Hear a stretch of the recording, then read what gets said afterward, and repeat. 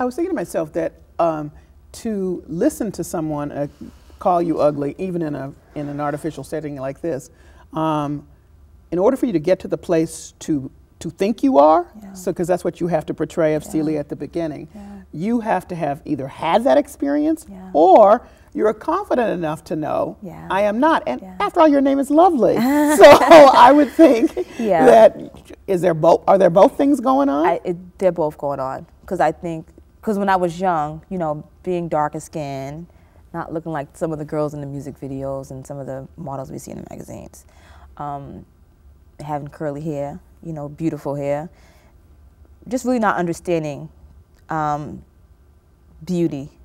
But as I got older, and again, just me reading, you know, me traveling, I've traveled to Africa a couple of times, and just, you know, really learning about my heritage and where I come from, and how high cheekbones are beautiful, you know, and all those things. I've come to really appreciate myself.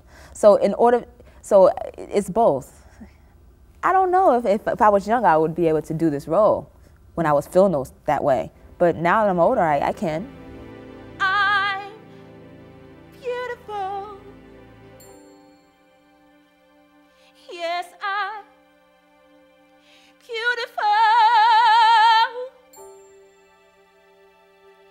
And I'm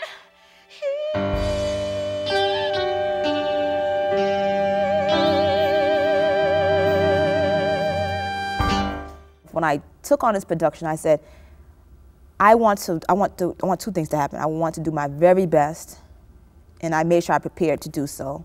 I worked really hard to make sure I had all the lines memorized, and so that way when I came to the rehearsals, I can now begin to get in character once I connect with the other cast members. But also I wanted to move people.